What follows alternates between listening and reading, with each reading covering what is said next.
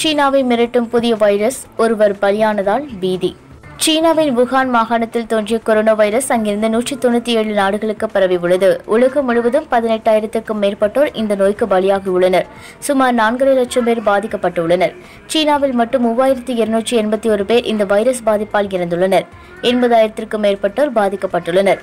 சீனா மேற்கொண்ட தடுப்பு நடவடிக்கையால் தற்போது அந்த நாட்டில் கொரோனாவின் வீரியம் குறைந்துள்ளது. இந்த நிலையில் சீனாவில் புதிதாக ஹண்டாவைரஸ் பரவத் தொடங்கியுள்ளது. சீனாவின் உன்னாவ் மாகாணத்தில் இருந்து ஷைங் மாகாணத்துக்கு பஸ்ஸில் சென்று கொண்டிருந்த போது பயணி ஒருவர் திடீரென்று இருந்தார். அவரை சோதித்து பார்த்ததில் அவருக்கு ஹண்டாவைரஸ் பாதிப்பு இருப்பது தெரியவந்துள்ளது. அவருடன் பஸ்ஸில் பயணம் செய்த மற்ற 32 பேருக்கும் இந்த வைரஸ் தாக்கியுள்ளதா என்று மருத்துவ சோதனை நடத்தப்பட்டு வருகிறது. எலிகளை மட்டும் தாக்கும் இந்த வைரஸ் பிற விலங்குகளை தாக்காது, ஆனால் மனிதர்களை தாக்கும் அபாயம் உள்ளதால் சீனாவில் மீண்டும் பீதியை ஏற்படுத்தியுள்ளது. எலியின் சிறுநீர், எச்சில், மலம் இவற்றின் வழியாக மனிதர்களுக்கு பரவும் இந்த வைரஸ் புழு காய்ச்சல் போன்றது. தொடக்கத்தில் இதன் அறிகுறியாக காய்ச்சல், குளிர், தலைவலி, வாந்தி, வயிற்றுப்போக்கு, அடிவயிற்று வலி இருக்கும். இந்த வைரஸ் தாக்குதலை ஆரம்பத்தில் கண்டுபிடிப்பது கடினம். 10 நாட்களுக்கு பின்னரே இரத்த நாளங்களுக்கு செல்லும்.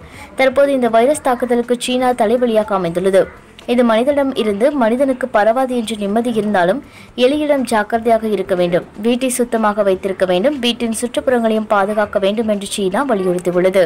எங்களுடைய நிகழ்ச்சிகள் உங்களுக்கு பிடித்திருந்தால் உடனுக்குடன் கண்டு மகிழ எமது சேனலை சப்ஸ்கிரைப் செய்து அருகே வரக்கூடிய பெல் பட்டனை அழுத்தவும்.